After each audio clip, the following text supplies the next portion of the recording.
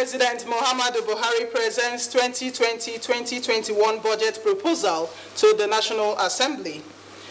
National Assembly reacts to the budget. Plus, correspondent examines the impact of the new package for teachers on the education sector.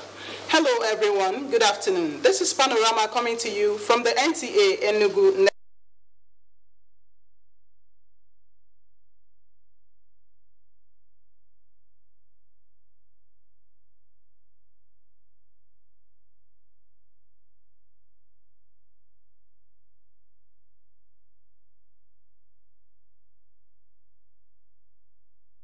By the government for its services in the 2021 fiscal year. The budget is expected to, among other things, accelerate the pace of the nation's economic recovery and diversification, enhance competitiveness, as well as ensure social inclusion. President Muhammadu Buhari presented the appropriations bill before the joint session of the National Assembly for consideration. He thanked Nigerians for their perseverance and continued support during these difficult times, saying, however, that his administration will remain unwavering in its commitment towards achieving a brighter future for everyone. State House correspondent Adamu Sambu reports. The 2021 budget presentation is coming barely 2 days after the joint executive and legislative retreat in Abuja, where participants resolved to sustain their genuine collaborative efforts at enhancing good governance and effective service delivery to Nigerians.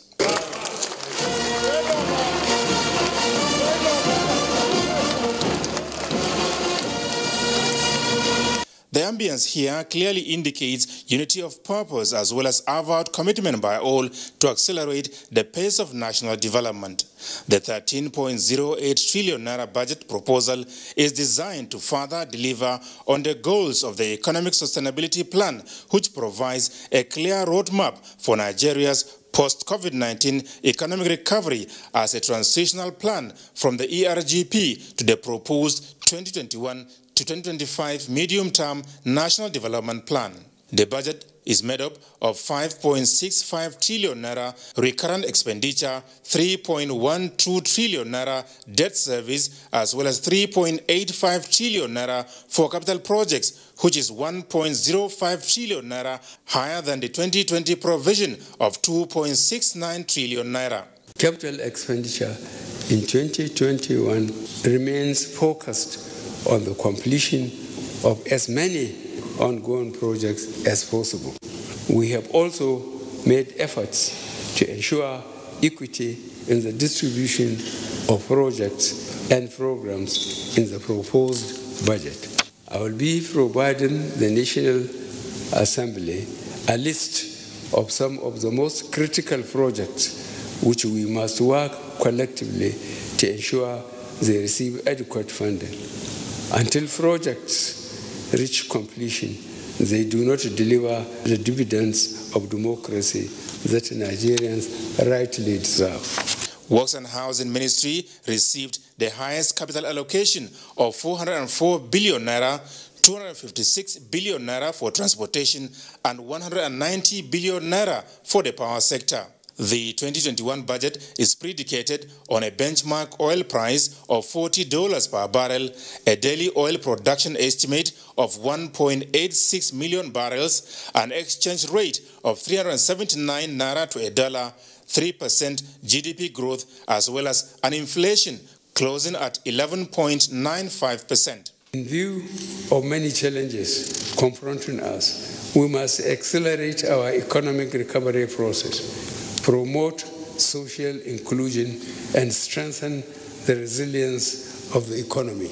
I have directed the Minister of Finance, Budget and National Planner to finalize the Finance Bill 2020, which will be forwarded for your kind consideration and passage into law. The Finance Bill is to support the realization of our 2021 revenue projections, adopt appropriate counter-cyclical fiscal policies, and enhance the efficiency of fiscal incentives. As the government proposes, the budget is to be funded by 7.86 trillion naira oil and non-oil revenues, as well as grants and aids, while a deficit of 5.2 trillion naira will be financed mainly by new borrowings, privatization process, and drawdowns on multilateral and bilateral loans secured for specific projects and programs. Let me emphasize that revenue generation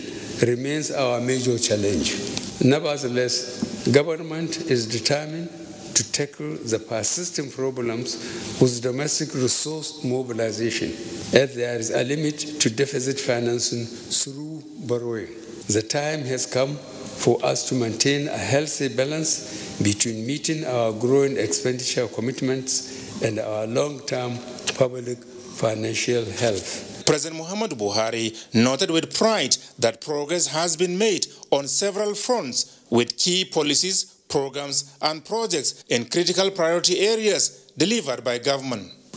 The 2021 budget was prepared amidst a challenging global and domestic environment due to the persistent headwinds from the coronavirus pandemic.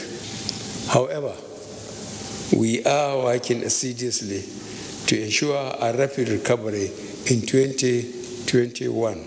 It is my sincere hope that the National Assembly will pass this bill into law early enough to enable implementation by 1st January 2021.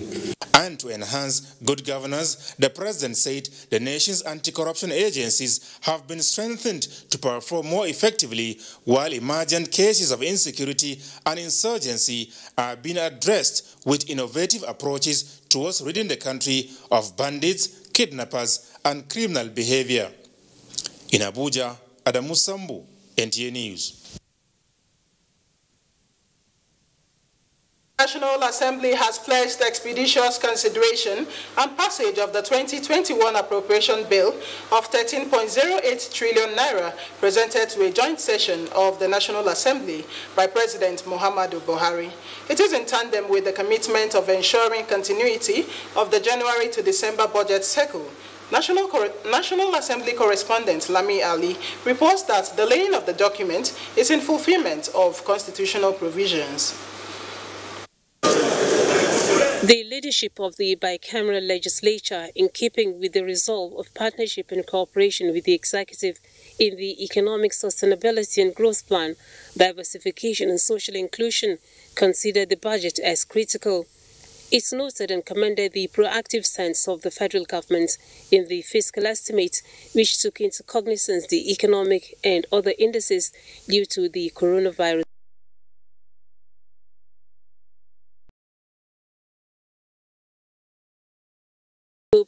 The 20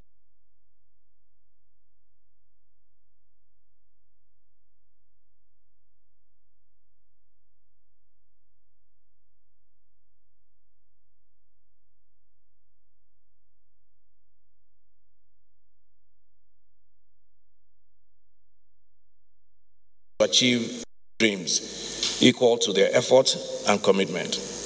The President, during the presentation of the budget estimate, appreciated the harmonious relationship between the two arms of government. The second reading of the 2021 appropriation bill is slated for next week to pave way for MDAs to appear before relevant committees for budget defense. From the National Assembly, Lami Ali, NTA News. Inspector General of Police Mohammed Adamu has ordered the restriction of vehicular movement from 11:59 p.m. on Friday, 9th of October 2020 in Ondo State. A statement by the force indicates that the order is part of efforts to ensure effective coordination of public order and safety during the gubernatorial election. The IGP reiterates that the vehicular restriction order, among other things, is aimed at preventing political actors and troublemakers from freely engaging in unpatriotic acts, circulation and use of illicit arms and hard drugs, movement of political thugs from different states to Ondo State. The IGP calls on residents of the Sunshine State to go out on the day of the election and exercise their franchise. He assures that adequate security and arrangement has been put in place to secure the public space for the election. The IGP, however, warns that anybody who engages in snatching of ballot boxes, vote buying, vote selling, hate speeches, and any other act capable of compromising the integrity of the electoral process will be dealt with according to the law.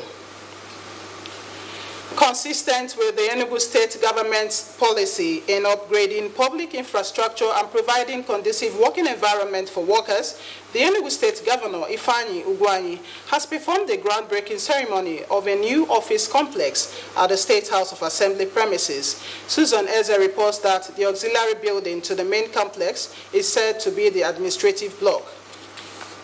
It's composed of 2 floors. Totally, the 2 floors has 29 offices with a befitting conference room for the Honorable Speaker. The building, described by the State Commissioner for Works and Infrastructure, Greg Naji, is to provide adequate office accommodation for the 24 legislators and other support staff of the Assembly. The aim, Governor Ugwuanyi said, is to motivate the legislators and other staff to greater efficiency in the delivery of their mandates. Strategic role in optimizing service delivery and good governance in our state is self-evident. Importantly, we are blessed with a responsive and responsible legislature. Speaker of the House, on behalf of other legislators, thanked the state executive for being responsive to the needs of the legislature and appreciated the harmony between the 3 arms of government in the state, promising that the legislature is ever ready to sustain the cordial relationship. Where do I start to thank you, Your Excellency? The Halo Chambers is well furnished. The environment is now conducive. The construction of the auxiliary building is in addition to other renovation works aimed at lifting the face of the Enugu State Assembly complex. In Enugu, Susan Eze, NTA. In a bid to curb the spate of insecurity and banditry across the country, especially in the rural areas, the Vigilante Group of Nigeria, Enugu State Chapter, has conducted its annual marching exercise. The leaders of the group in Enugu said that the exercise was geared towards strengthening the efforts of their members in the surveillance and tackling of insecurity at the grassroots. Eva Aneke has the details. The group, which drawn its members from the 17 local government areas of the state, converged in the metropolis to register their commitment towards improving security in the grassroots. Speaking on the theme, Road March for Survival, the Deputy Commandant in charge of operations in the Southeast Zone, Pastor Mike Onuchukwu, said the group, since its inception, has played vital roles in the war against criminality and banditry in the rural areas, having a common synergy with the security agency. Commending the diligence and selflessness of the group, the Deputy State Commandant, Simon Oji, said the organization has shown readiness in eradicating crime by coming out in numbers to participate in the exercise, despite the ravaging COVID-19 pandemic, and appealed to government at all levels to expedite action to constitutionally empower the Nigerian vigilante for maximum output. Especially now, the country is facing security challenges. The vigilante group of Nigeria in eradicating crime and criminality is very, very obvious because it is a grassroots-based security organization operating in conjunction with other security agencies. The group seeks the partnership and support from the public to improve the security of lives and property in the country. In Enugu, Eva Aneke, NTA News. With the commitment of Enugu State government towards boosting the standard of education in the state, it is expected that the new salary structure and extension of service years for teachers, when implemented, will no doubt encourage and improve teaching and learning in public schools. These were the submissions of educationists in Enugu as the World Day for Decent Work is marked. Comfort Ayim reports. This year, the global focus on World Day for Decent Work, celebrated on October 7 each year, Introduced by the International Labour Office, ILO, in 1999, is on the world struggle for living, maximum wages and pay rise for all workers. A day every trade union across the globe mobilizes and millions raise awareness on workers' rights. In Enugu, however, the people also took advantage of the event to review the working environment of workers and journey so far, especially on challenges confronting the teachers. Because of the harsh economic environment already thrown up by the COVID-19 pandemic worldwide and its effect on the economy of the country and the state. Commending efforts of the state government towards renovating and boosting standard of education in primary and post-primary schools, the workers have also called for an extension of such move to other public schools in dilapidated state. They reminded the school authorities of the affected schools to write to the Universal Education Board for action. There are still some areas where we have some loopholes which need to be plugged. The World Day for Decent Work 2020 coming at this time when the teachers are jubilating over the new salary structure and extension of service year as introduced by the federal government, described as a good sign when implemented. They maintained will encourage and attract the unemployed youth to go back to teaching profession. In Enugu, Comfort Ayim, NTA News. We'll take a break here. Panorama continues in a moment. Do stay.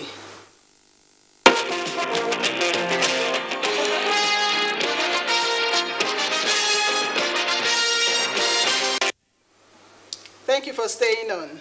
There is a popular saying that if you can write your name, you should thank your teacher. Teachers are seen as torch-bearers who sacrifice a lot in nurturing future generation of leaders, professionals, administrators. They, however, show that teachers have been poorly remunerated, and this affects them and their output. However, respite seems to be coming their way with the new package recently approved by President Buhari. In this report, our correspondent examines what could be the impact of this new package on the teachers, teaching, and the education sector. Nigerian teachers, no doubt, have contributed so much to nation building and the development of the education sector. But most times, these teachers usually feel that they are not being encouraged with a remuneration and welfare commensurate with the sacrifices they make, and they are often made to believe that a teacher's reward is in heaven. However, the present administration in the country wants to change this narrative, as it believes that a teacher should start receiving rewards while on earth. As a special gift to teachers, President Muhammadu Buhari in this year's World Teachers Day announced a new special package for teachers. The new national teaching policy, as signed and approved by President Buhari, include the establishment of a special salary scale, the extension in retirement age of teachers from 60 to 65 years, and length in service years from 35 to 40. Automatic admission and tuition for kids of teachers at their place of work, as well as establishment of a special pension scheme. Others include automatic recruitment of Bachelor of Education graduating students, as well as other allowances. How do teachers and other stakeholders in the education sector in Enugu State feel about this special package, and what can it do for them? At 35 years, you are a bundle of experience. That is where your service will be more impactful. Do you understand? Because just they said, experience is the best teacher. So haven't we received this news with delight? Good omen for the education industry, actually, because it will assist us to tap fully the resources of our teachers who have cognate experience. Teachers are ready to put in their best to make sure that the president is not disappointed. What then are they advocating? It is our hope that the policy declaration is implemented. I am sure that Mr. President will liaise with all the governors to be on the same page. Among other things approved by the President were the building of low-cost houses for teachers in rural areas and for the Tertiary Education Trust Fund to make financial provisions for teaching practice in universities and colleges of education. It is hoped that these gestures from the president will spur teachers to continue to exhibit unmatched resilience, perseverance, and selflessness in the discharge of their duties. Our focus on Panorama today is the impact of the new special package announced by President Buhari for the teachers. And with me in the studio to talk on this is the chairman, Nigerian Union of Teachers, Enugu State, Mr. Theophilus Nweke Odo. Sir, you're welcome to Panorama. Thank you very much. Good day, listeners. Okay, sir. And viewers. Okay, sir. Sir, when you heard that announcement of a new salary structure, how did you feel?